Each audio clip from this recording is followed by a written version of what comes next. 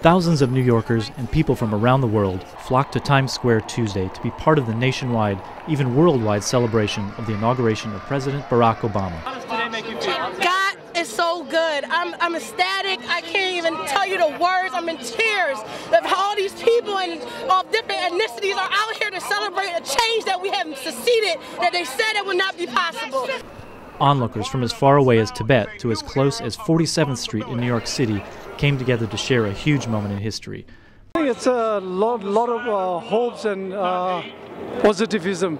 I think he'll make great changes. I think he'll bring lots of positive things to the world. The last time such an event happened was the November night of the election when President Obama first made history.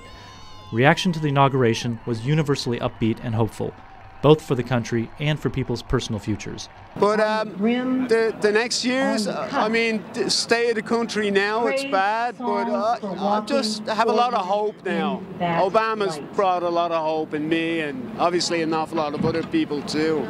Shouts and cheers filled the air as the new president finished his inaugural speech, which emphasized hope over fear. Signs of a new sense of patriotism filled the air of Times Square as onlookers waved flags and sang along to the national anthem. For NewYorkPost.com, this is Scott Luxor.